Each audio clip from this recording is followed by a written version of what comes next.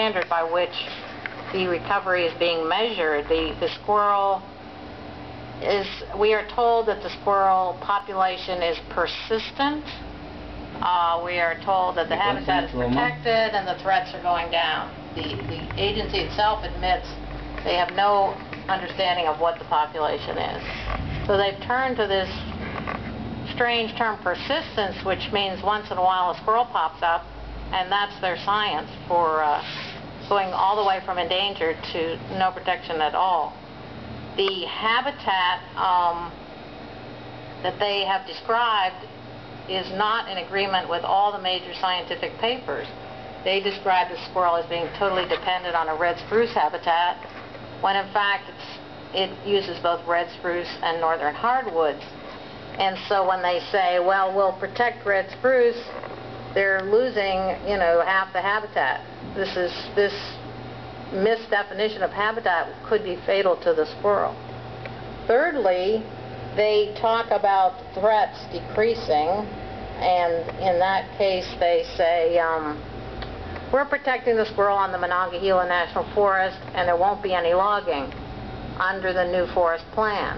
But reading the details of the new forest plan, logging is allowed in all the habitats where the squirrel exists.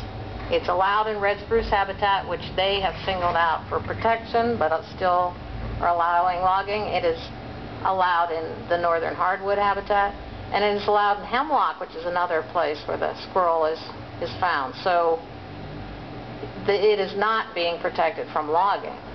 It is not being protected from road building.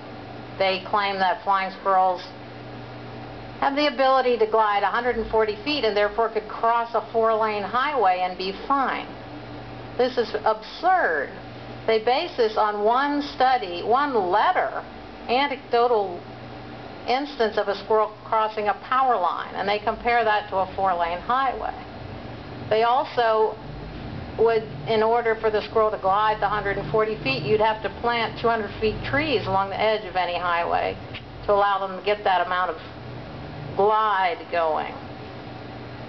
We also find a flaw in their numbers. They are saying that 1,147 squirrels have been found over 21 years, and that's enough to say the squirrel is fine.